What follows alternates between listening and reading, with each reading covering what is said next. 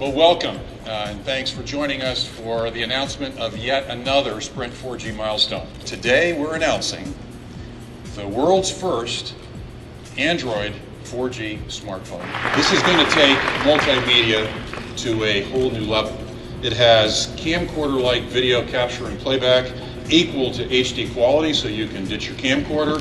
It has an 8-megapixel camera, so you can ditch your camera as well. It has really a beautiful 4.3-inch, very high-resolution screen. We've even added a kickstand so that you can watch videos hands-free. The EVO itself is a very fast device with a 1 gigahertz Snapdragon processor, so websites including Flash applications appear really in a snap. It's a terrific smartphone, even in 3G markets. So even if you only have 3G coverage, this is about as good as it gets.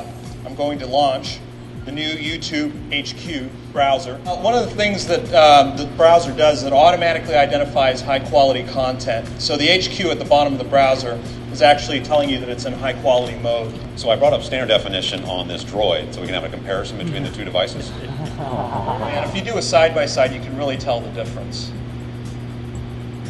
And you notice there's a big quality difference between high quality content and standard quality content. Typically, the only way that you could take advantage of high quality content before on YouTube players was if you had a Wi-Fi connection. But since we have 4G network that's mobily available everywhere, you can actually take advantage of this. One of the things we're really excited about is this HDMI output that you have at the bottom of the device that can connect to any of your HDMI flat panel TVs. What we've done is we've actually utilized the 4G network to be able to use the 8-megapixel camera to take a picture and upload it very quickly on the 4G network.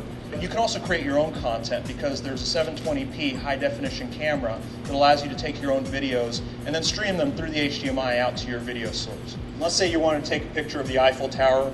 It can be a magazine cover, it could be a wine bottle, it could be the cover of a book. It will actually take that picture, and what it does is it actually scans it, and if you saw, that was an immediate return from Google on the search results using our 4G network. Let's say it's returned a whole bunch of different results for the Eiffel Tower. Let's go to the official website for the Eiffel Tower. So as you can see, it's loading this website, and I will tell you, this is a very heavy website. It's got a lot of graphics, a lot of animation. You can scroll through it.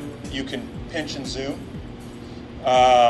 You can actually navigate through the different parts of the screen. So let's see what people are tweeting in the room. So we can actually see what they're saying about you as yeah, they're probably not saying a lot of good things. But so I'm going to pull up the tweet filter, and so you notice it actually turns on the camera. It puts a little grid that shows the horizon, and then it immediately pulled up results. And if you see, there's these little circles with pictures of all the different tweeters in the room and in nearby locations.